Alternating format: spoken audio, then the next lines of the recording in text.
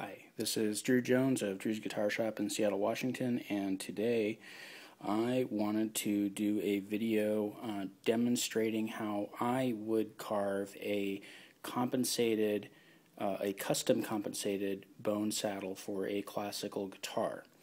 I can show you how I do it, and I can talk you through some of the big points, but I don't think that watching this video is necessarily going to give you the experience chops sort of skills that can't really be conveyed in a video. The reason that I say that is I once uploaded a video of doing this on a ukulele, and I got a lot of comments from people asking me to explain in detail how I got the numbers that I got for the contact points on the saddle that I was carving. And so, in hopes of avoiding all that, I just like to state that out front, that watching this will give you an idea of how to do this, but this is not a by the numbers, if you do it exactly this way it will work on your guitar sort of tutorial. So, with all that said, let's go ahead and get started. So, this is the saddle that we're replacing. This is the saddle that came in this guitar. There are a number of reasons why I don't like it. For one thing, it's got a slight curvature on the top, and this is a classical guitar, so it's a dead flat fretboard. That's not good. Right off the bat, we're seeing problems with this saddle. The other thing that I don't like about it is that it's just got one of those curved crowns. Everything is kind of dead center, and so there's not really a whole lot of compensation that differentiates the contact point on the saddle from string to string in order to custom intonate each string, which is really a good idea if you want to maintain good intonation. So let's talk about intonation for a minute. Intonation is basically the explanation that I would give to a player is that this is the thing that determines whether or not your instrument plays in tune up and down the neck. So if your guitar is intonated, what that means is that when you play your open E and then you go down and fret at the 12th fret, you should have a perfectly in tune E at the 12th fret. That would be an ideal situation for intonation. Now, ideal is ideal. You don't usually see it in real life, especially on acoustic guitars. On electrics, you can get a lot closer. In fact, you can get very precise with an electric guitar, but with an acoustic, you generally have to kind of be happy with what you get. And part of that is because no one's invented a really good way of adjustable saddles on an acoustic guitar. I've seen some definitely, some good attempts, some Gary Fleischman guitars that have some movable saddles that are pretty neat. But yeah, there aren't really a lot of guitars out there where you can just kind of gently move things back and forth very carefully and get exactly by the numbers things. Generally, you're kind of using a file and you're cutting the saddle and going, well, I hope it works. And generally, you can get pretty close. The other reason why you won't see perfectly intonated acoustic guitars is that this top will expand and contract with moisture and with heat. And so with that expansion and contraction, the strings get raised or the strings get lowered, which will affect the tension on the strings, which will affect the intonation of the guitar. So in one sense, we don't see a lot of guitars with the hardware capable of doing this, and in the other sense, it's almost pointless to try doing it because the instrument itself is going to sabotage any attempt at making it perfect. So we go ahead and try to get acoustic guitars as close as we can, but we can't be exact. So what we're going to be doing is we're going to be replacing this saddle, which has this curvature issue and this crowning issue, with one that has neither of those and hopefully is better all around. So this is the blank that I have so far, and what I want to see as far as a blank is I want to see a fairly snug fit. It doesn't have to be you have to pound it in with a mallet tight, but you do want it to touch on all sides. And so this is about where I want to see it, maybe slightly looser than I'd like to see, but it is pretty good. We're not getting any leaning back and forth, and we're not hearing any little clicks when I do this. So This saddle is currently flat on top, and what I've done is I've rolled off the sharp edges with a little bit of 500 grit sandpaper so that it won't cut the strings when we go on to doing the next step. But for the time being, what we're going to do is we're going to place the old saddle in there. And the reason that we're doing that is because part of this procedure is going to require that we tune this guitar up to pitch. And when we do that, the strings are going to experience a lot of tension here on this corner if we leave that one in, and it's probably, even despite the fact that we rolled off that corner, going to damage the strings a little bit. So we want to do all the string stretching and all of the hard stuff with the old saddle that's going to be nice and comfortable for those strings. And so we're going to go ahead and put this in there first. Alright, so we have the strings on the guitar. They are tuned up to about where we want them. The ends have not been trimmed here at the tie block or at the headstock end, and we are still using the old original saddle.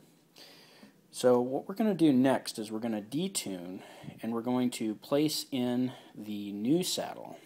Now, this new saddle has been carved almost to the height that it needs to be using the old strings that were on here before, because I didn't care about tearing those strings up. This new set of strings, though, I definitely want to keep safe, and so I would really like to reiterate and emphasize that I have gone and sanded off this back corner using some 500 grit.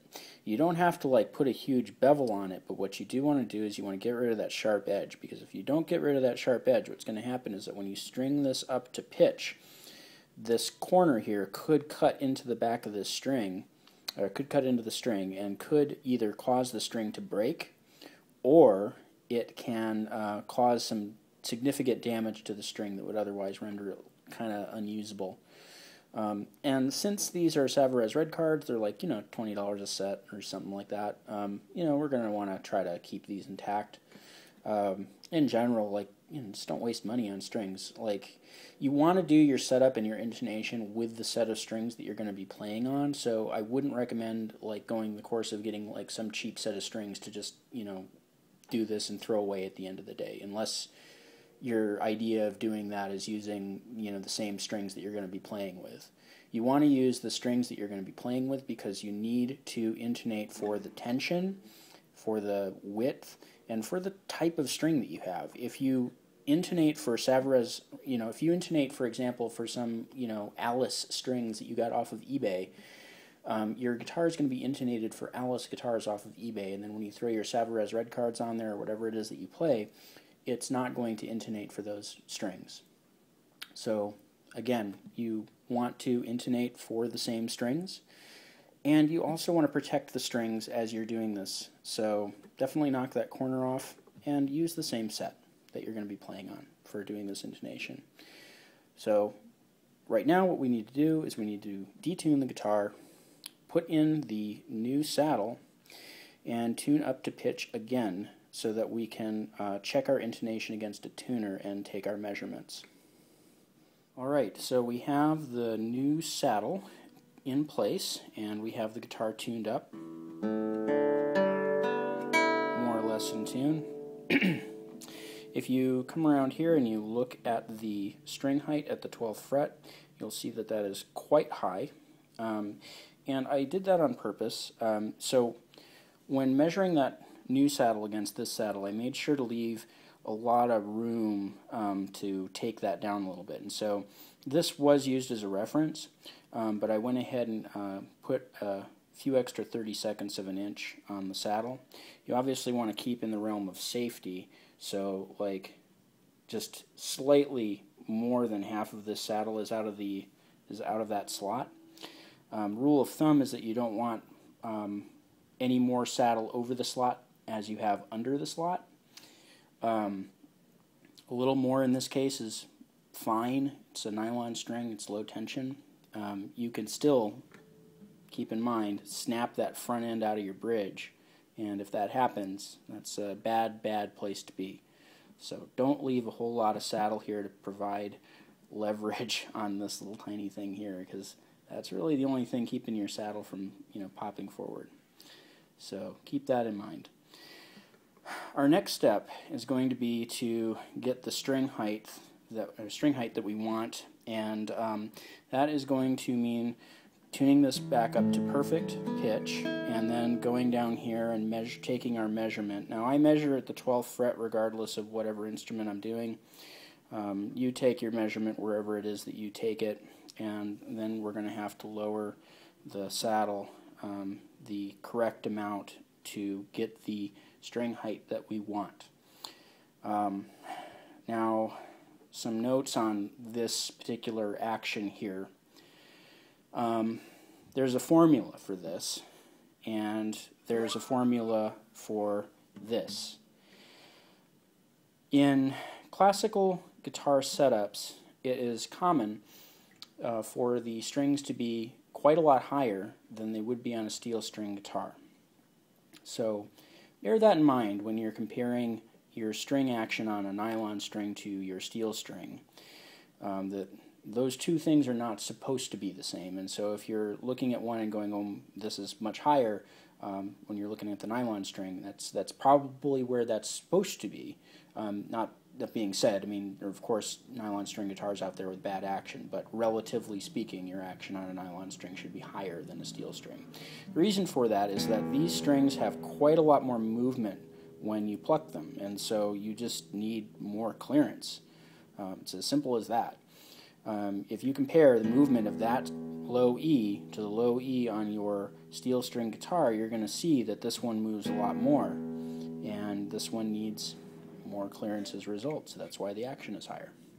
So anyway, that aside, talk about some numbers here. So in a lot of cases, a standard number that I see thrown out there is about 1/4 of an inch on the treble side at the 12th fret, from the bottom of the string to the top of the fret, and about 5/32 on the bass side. That is kind of like one of the more standard numbers that I see out there. Another number would be maybe 3/32 on this side and 4/32 on this side, and you might see higher or lower than that depending on how somebody plays, how they want their guitar set up, and what it is that they're trying to achieve. Action on a guitar can be taken down as low as you want to take it, and if you don't care about buzzing at all, then you can practically lay the strings on the board and have no problem. But there's a physical barrier that you have to deal with as far as like doing a low setup without getting any buzzing, because there's going to come a point where you're going to encounter buzzing no matter what you're doing on any guitar. So I would highly advise that if you're not experienced at doing setup work, that you consult a book. There's the Dan Earlywine book. There's there's probably some others out there as far as doing classical guitar specific stuff. But I would definitely poke around, because this isn't a setup video. This is mainly just talking about the saddle. So getting to that saddle, to achieve the height that you want here, you need to measure this, and however high this is in 64ths, you need to take just slightly more than that off of this end in 32nds. That is to say, whatever you want to move down here, you need to move twice here. So however lower you want to get this, you have to lower this twice that amount and a little bit extra. Just a little bit extra, not a whole lot. We're dealing with very, very fine measurements here, and so I just kind of want to, preface here. We're talking about the little lines here. The little lines here are determined by the big lines here. The big lines are what we're talking about here. The small lines are what we're talking about down here. So keep that in mind. A little bit goes a long, long way, and you can definitely feel the difference in a setup that is 1/64th higher, that's one of these little guys, to one that's 1/64th lower, and that's kind of something to keep in mind. So this is a pretty precise thing that needs to be done here. But what we're going to do is we're going to measure down here, we're going to lower the appropriate amount, and we're going to get this string height set before we do our intonation. And the reason that we're doing that is because the tension of the strings is going to largely dictate where we need to put the crown point. And if we have a tall saddle right now, as we do right now, there's going to be more tension on these strings than there would be when it is lowered to the appropriate amount. And if we intonate for this higher tension, when we go to our lower tension, it's not going to be intonated correctly. So, basically as simple as that. So, next step, I'm going to go ahead and do that off camera, and we'll come back to you when we are doing our next step. Alright, so we are at the stage here where we can figure out where to put our crown point on this saddle. We have the string height set, the neck is good, the nut is good, basically everything about this setup is just about done. We just need to figure out where we're crowning this saddle. And so what I'm going to be doing is I'm going to be playing these strings open.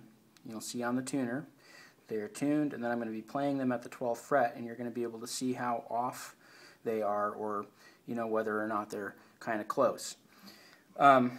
Once we do that, I'm going to be taking a sharpened mechanical pencil, and I'm going to be drawing a line on the saddle that'll determine where I'm cutting to when I go to cut the crown on this saddle.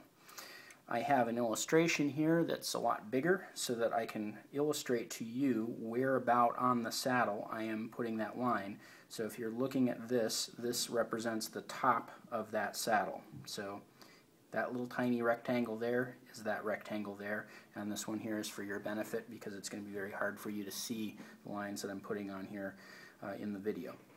So the first thing that we need to do is we need to go through and we need to tune.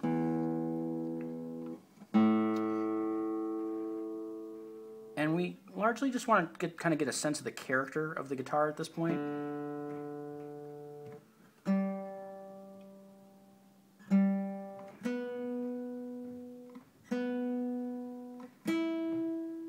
Because what can happen is sometimes you get a guitar that has a saddle that's too far forward or too far back. And in those cases, different things need to be done. If you have one that's in the territory where it can be intonated, though, this is, ideally what we're looking at. And we'll check out this guitar to see how it goes. And you need to go kind of quick here because these strings are still stretching out. So that's it's a little sharp.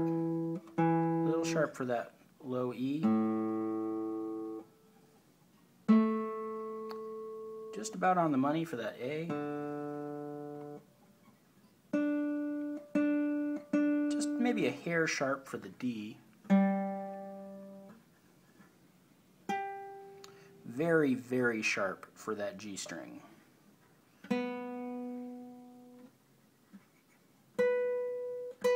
Maybe just a little flat for the B. Just a hair flat on the B is not actually a bad thing in IMO, but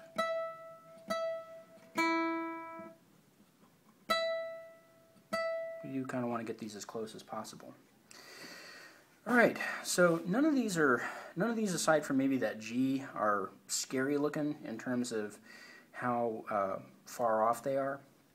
The next thing that you want to do is you want to go and take a look this way on the saddle and determine where the string is currently making contact on what you have, because it's very possible that you end up with something like this where the string is just kind of going over that rounded back edge and it's just kind of hanging out and there's not a whole lot of contact or any contact at all here. And so where the contact is right now is going to be where you want to measure your line against. So keep that in mind. So here's the rule of thumb for how to move a crown point when you're intonating.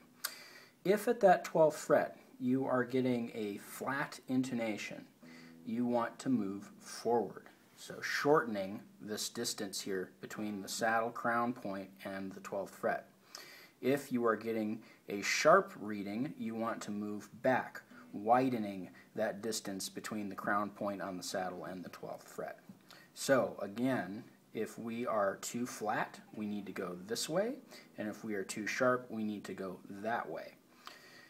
So that's what we're going to be doing here, is playing and figuring out which one of those directions we have to move and about how far we need to move it.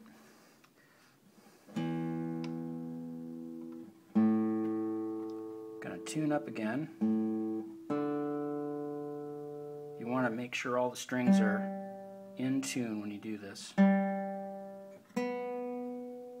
because that will affect things. Alright, let's do our low E first.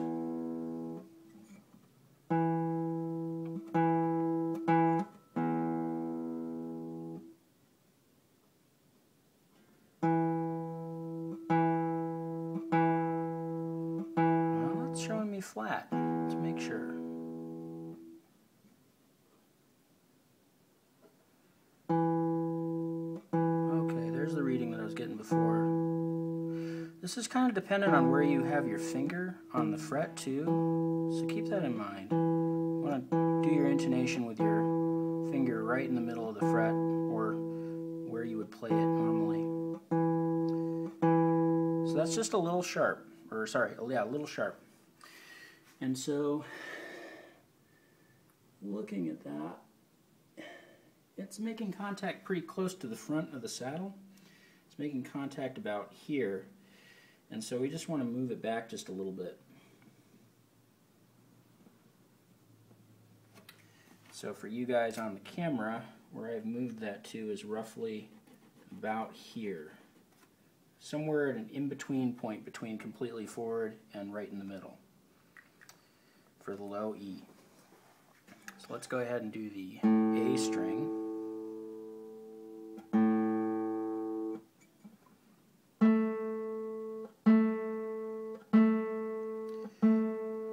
Almost in the same territory, and so I'm going to go ahead and I'm going to put the line in about the same spot,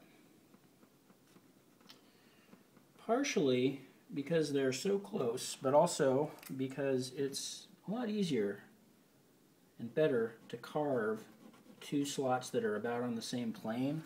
And so that one again is going about in between the completely forward position and the middle position here. So we're going to go ahead and do the D string next.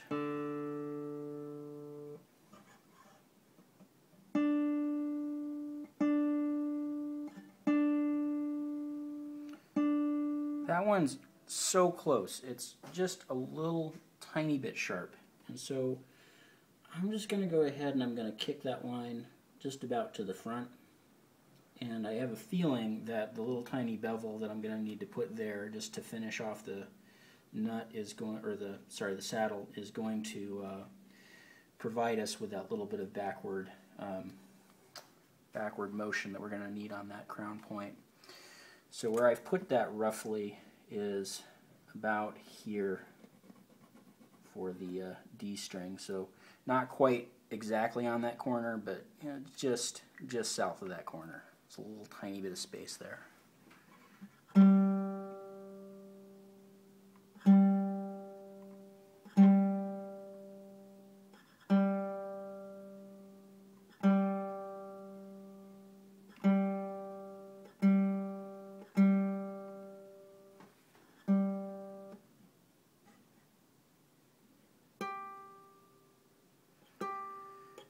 And that G string is really, really sharp. Sorry, I think I may have said that was flat earlier, but this direction is sharp, this direction is flat. It's definitely a very sharp string. Looking at it, I don't think that we're going to get very close in the ballpark with that string. I think we're going to have to just go with as good as we get. And so I'm going to go ahead and put that one basically right up to the back of the saddle, or back of the saddle. So that's about where that G ended up. It's not quite exactly on the corner. We're going to have to round that over a little bit just to, you know, be kind to our strings. But it's pretty far back. It's about as far back as we can put it.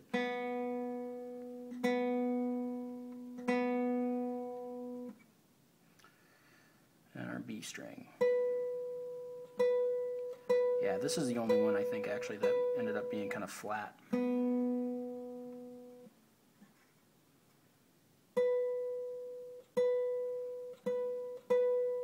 now it's sharp. Intonation is funky.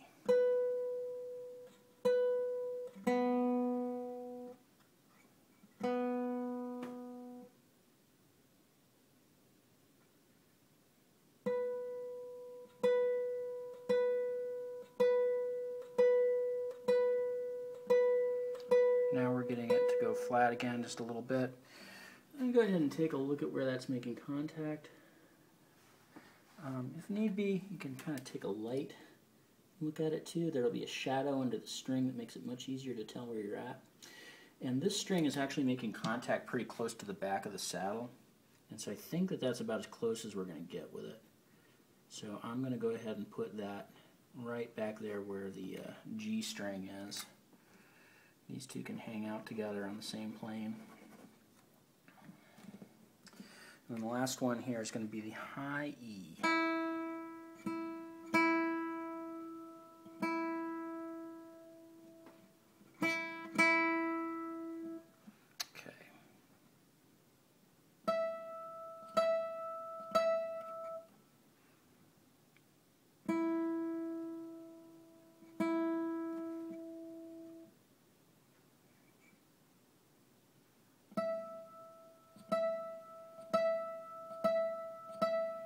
You notice how that kind of went back and forth?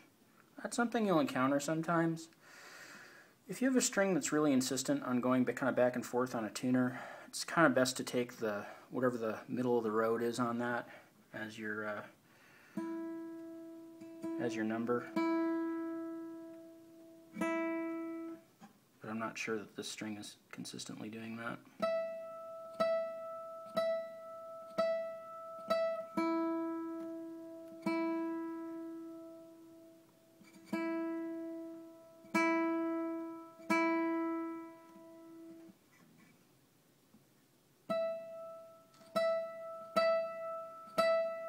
Alright, so it's going a little bit sharp more than it's going anything else.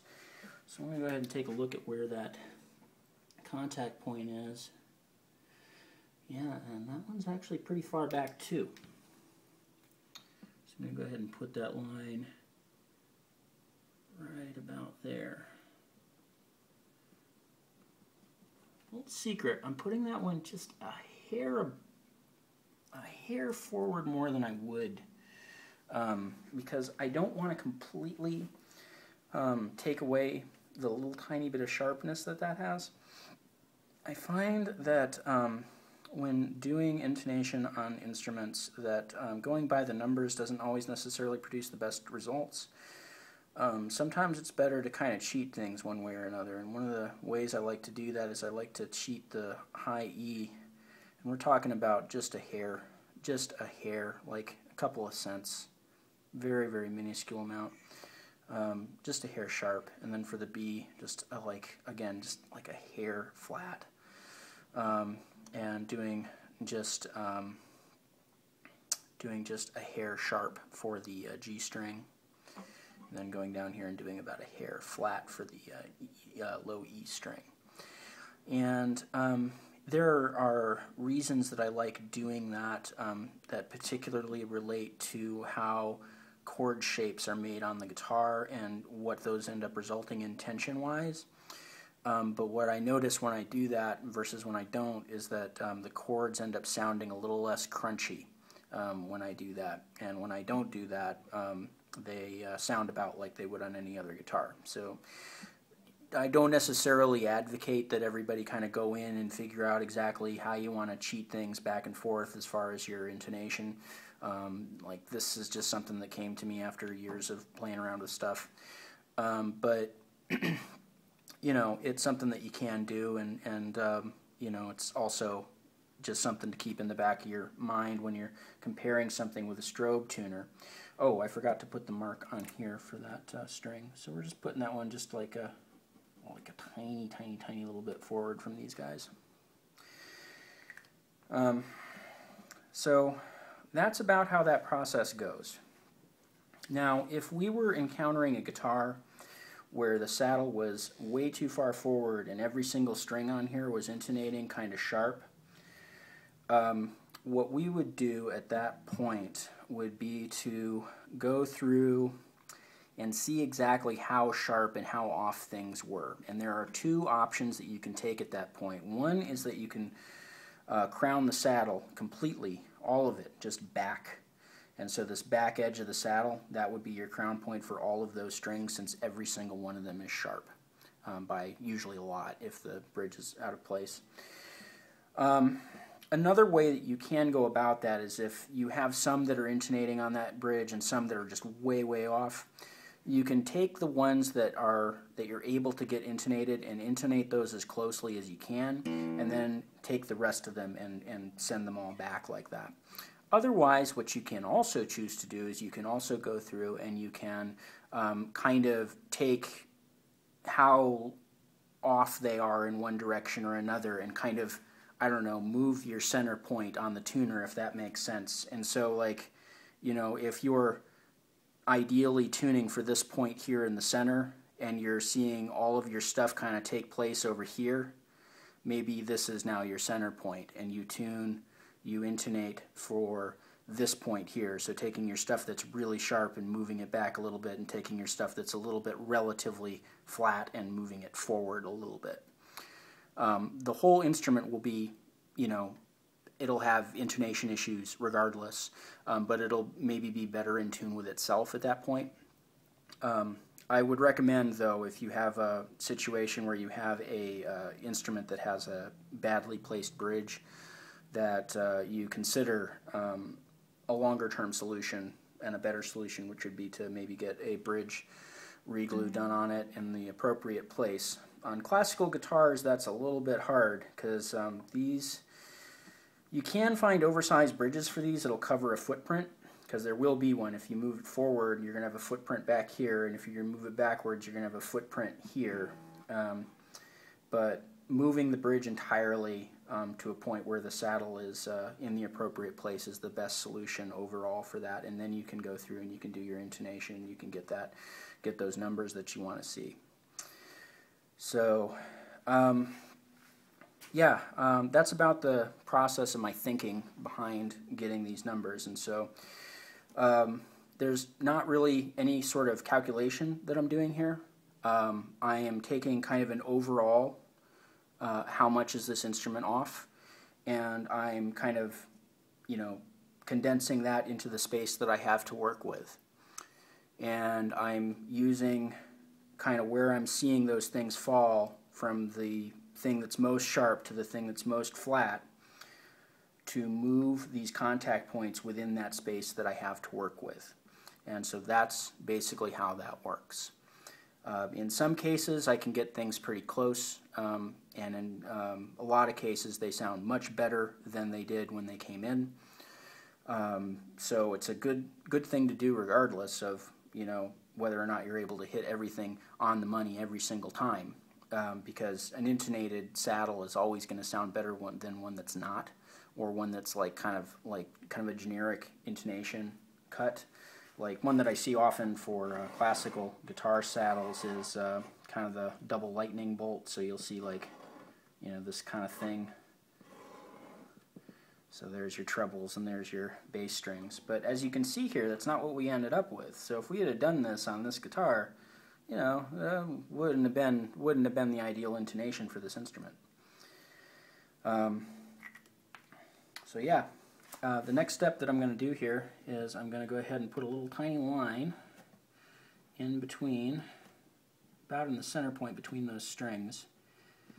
And in the cases where I've got two things that are not close to each other, this one's going to be carved, you know, back along that center line, and this one's going to be carved forward along that center line. Because I like to keep things kind of neat when I do this. There's some folks out there that kind of prefer to use like a rounded file and to just kind of go in and kind of scoop this out. And kind of scoop this out and kind of leave sort of a more soft shape. And there's nothing wrong with that. As long as the contact point ends up in the same spot, that's all the guitar cares about. I like things to look pretty crisp, and so when I go through, I like to have those crisp lines. and that's the only reason that I do that. It's not a thing that's majorly important to the intonation or the functionality of the saddle. So the next thing that I need to do is I need to go through and actually cut those contact points and go through and polish the bridge, or polish the saddle. And so in order to do that, what I will typically use is a set of these guys. Just some cheap files that you can pick up at a cabinet shop or Harbor Freight or eBay or wherever. And I also found these guys on eBay, which are pretty cool. This is a set of gridded diamond files. So these red ones are 240, I think, and then these green ones are 600, and then these are 400. And so I can go in, and after I do the rough cut with these guys, I can clean up the rough cut with these guys and get that worked all the way down to that 600 grit.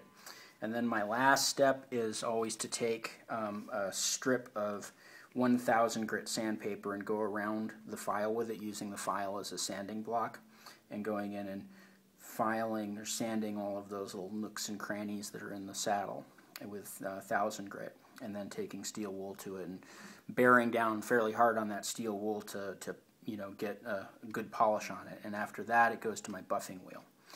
And so by the time I get done with these are very, very shiny. They're like little pieces of jewelry, and they're very, very slick too. The polishing is not just for looks, it's also because it enables the string to kind of glide over that saddle without getting caught easier.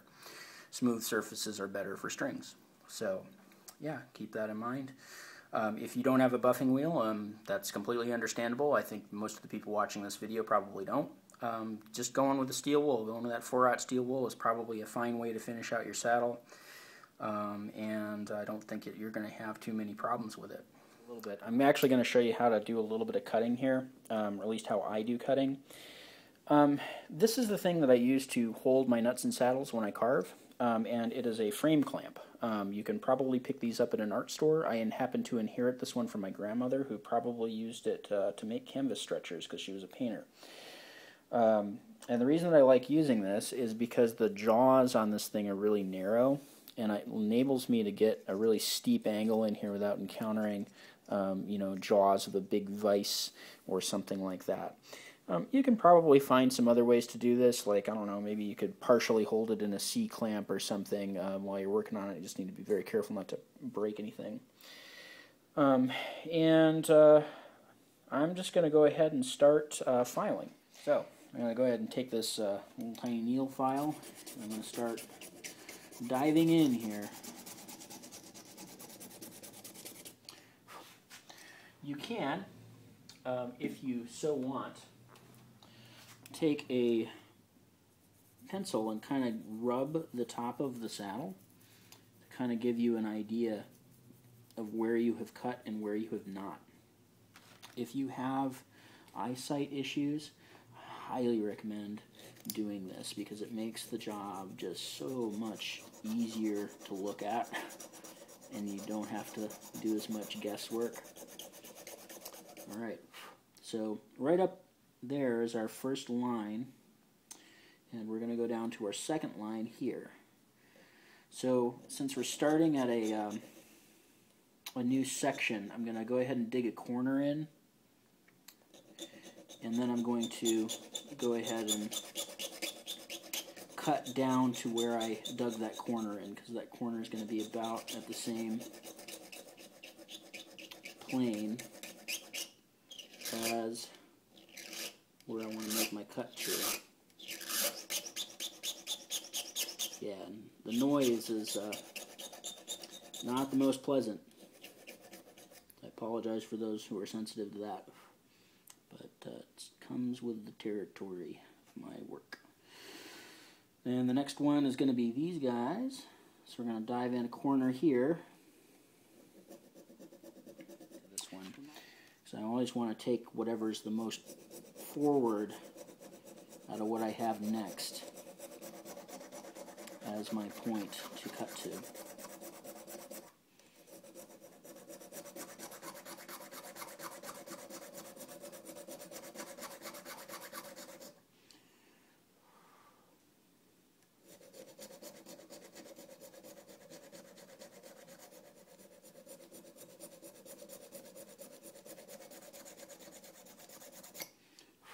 So yeah, that's a nice clean line.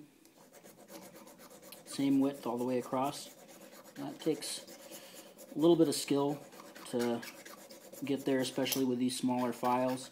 If you want, you can use a bigger file to kind of get more of a wide cut, and that kind of helps keep things a little bit more consistent. There we are. Now we're on to my last cut here, which is going to be this little section right there. And that section is going to go all the way back, basically.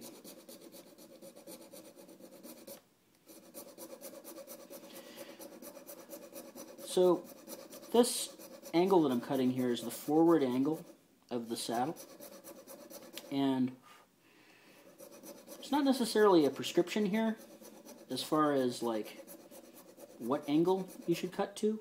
I'd say that you should probably go for about 45 degrees, maybe a little steeper, because you want that to break away very nicely from the from the string. So I'm just going to go ahead and kind of color the top of this so that you can see it on camera.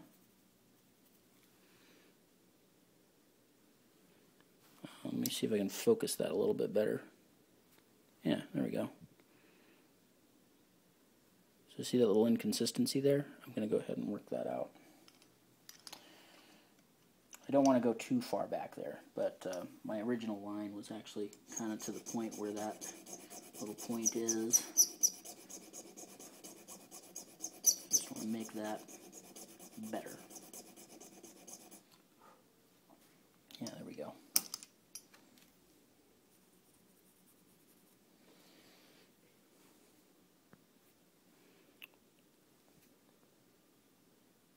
So yeah.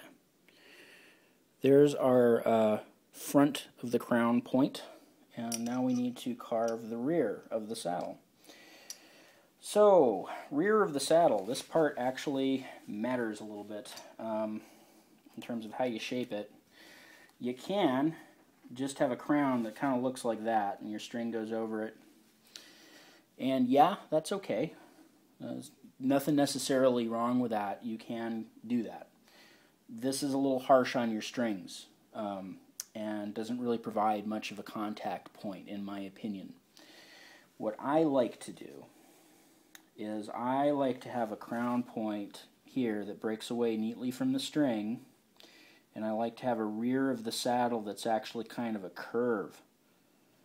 And the reason that I like doing a curve is because no matter what angle this string breaks away at the back, this thing to wherever it's going, in this case to the hole in the tie block, it's going to have a lot of support, or it's going to have as much support as it could, basically, going over this. So if it's coming down here, it's going to go over that round surface and have a lot of support. And even if it's just kind of coming over the top there, it'll have a nice solid surface to be on. But you do want to make sure that that curve also neatly breaks away from that contact point. Because if you don't have this, and say you have something more akin to this, and that string breaks over, well, now you've got this little gap here. And if you've got that little gap there, that can create some kind of dead notes and sitar buzz and all sorts of weird problems that are hard to diagnose until you look at it real carefully and realize that that's what's going on. So I think that a curved back is ideal for preventing friction, which that honestly also has an issue with creating friction, since it's a very, very fine point against a string. I think that the curve provides a better surface to ride on for the string because it reduces friction, and I think it also increases the amount of pressure that the string is really able to apply, into the saddle, and kind of spread that out a little bit over the saddle and push that down maybe a little harder too. Sorry again about the noise.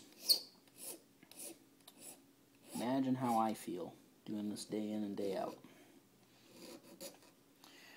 And again, here at these points where I have a kind of a section I'm going to want to dig the file in just a little bit.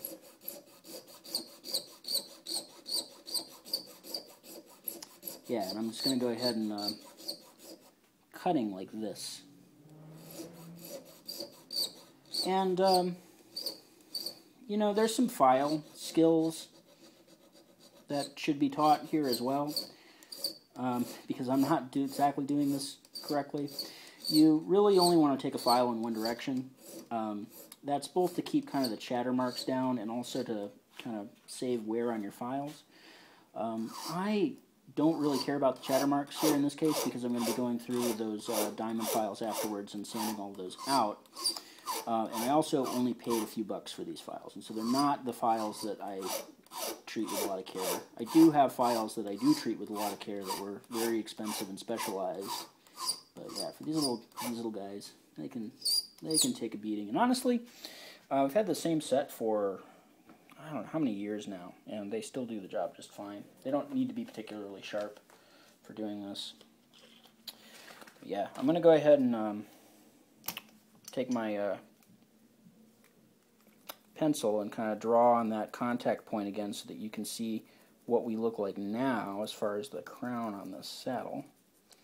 And then I'm going to go ahead and finish this out off camera because I don't think that you need to see me polish out this thing. But yeah, you can see that narrow contact point, a little bit of this one here is just a little bit wide. That's going to get thinner as I go through with my diamond files and work that down. Ideally, you kind of do want that to be kind of a sharpish point. Just not a sharpish point pointing directly up into the string. You want a sharpish point kind of pointing where the string is going to go. So anyway, yeah, I'll go ahead and get to polishing this out and tune up the guitar, show you what it sounds like, and yeah, we'll see how this goes. Thought I'd show you the finished result here. It's going to be a nightmare for this camera to focus on because it is both white and shiny. But there we are. So that's all crowned, polished out, and we're going to go ahead and stick it in the guitar. Alright, so we have the new saddle in the guitar, and pretty much everything is done. All that's left is to trim the string ends and maybe give this thing a quick wipe with some guitar polish. I am curious to see where we ended up, and I'm sure that everybody else is too. So let's go ahead and tune this guitar up and check it against a tuner.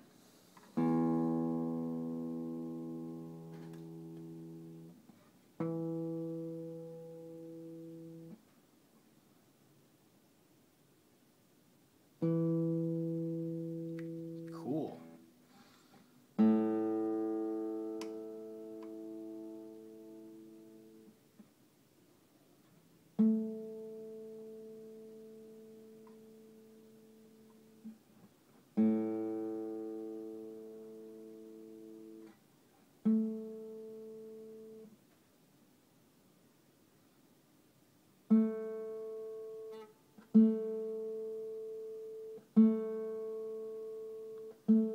Sounds just a little, kind of edging a little sharp.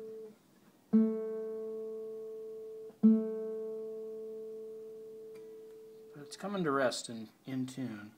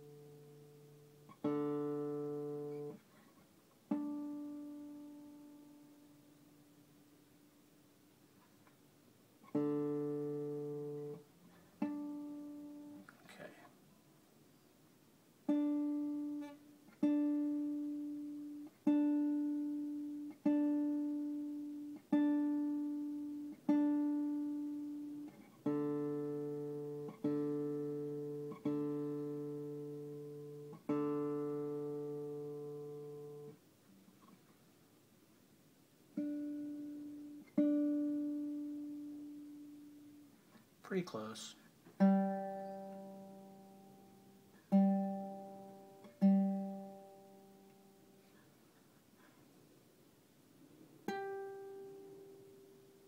G's a lot closer than it was.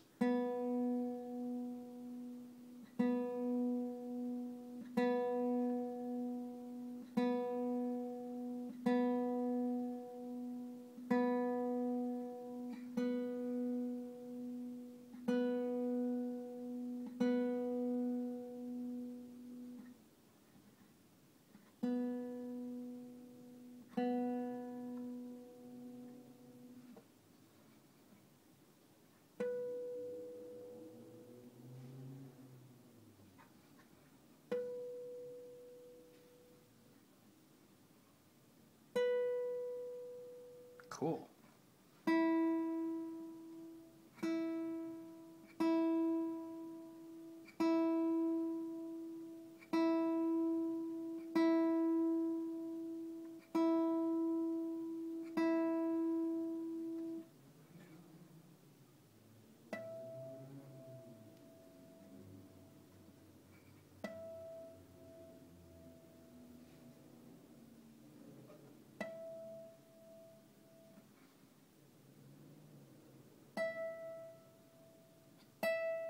Cool. Let's check that D one more time.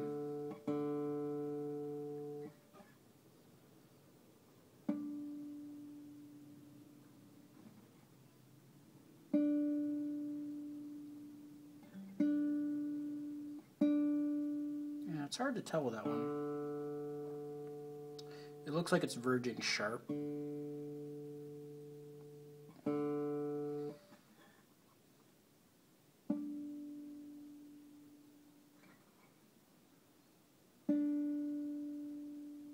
But not much. It's not much.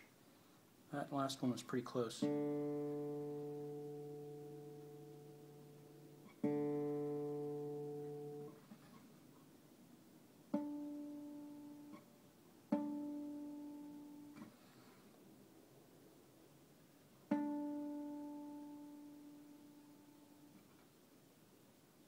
It's really not liking this D for some reason.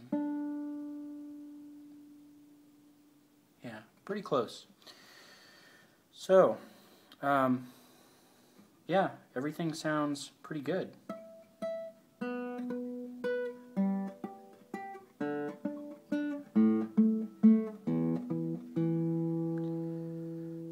So yeah, we'll go ahead and play a little something on this and see how it sounds. Alright, let's see what this sounds like.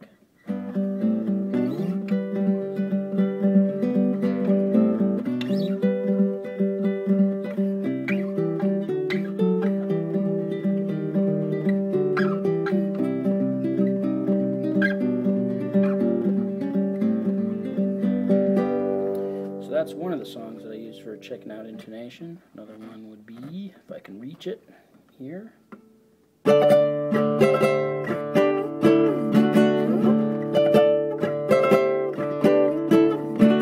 little harder to do that one on a non-cutaway.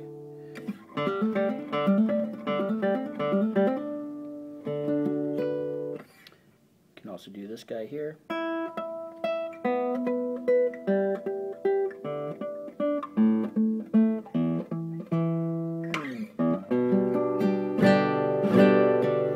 Check out the G's in first position relative to each other.